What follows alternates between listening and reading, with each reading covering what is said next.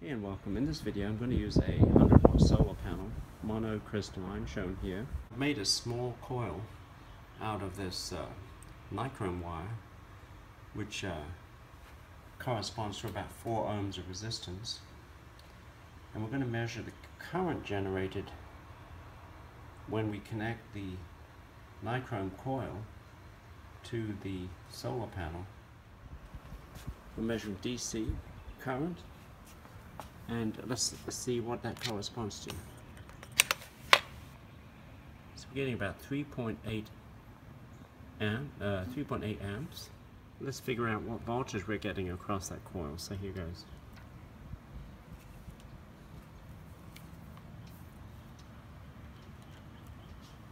About 17 volts.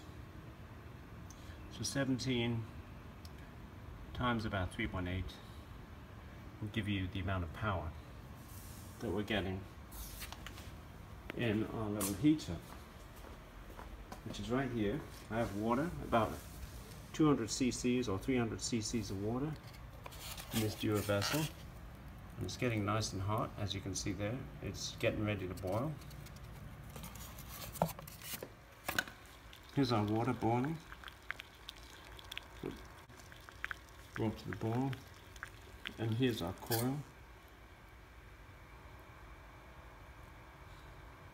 which is made of nichrome wire. I basically wound it around a pencil until I got 4 ohms of resistance, 4 or 5 ohms. Put it back in. That easily gets the water boiling within minutes.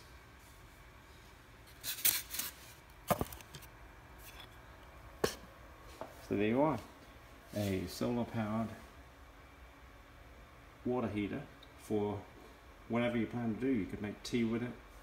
Nichrome is pretty inert to water and just acts as a heating element.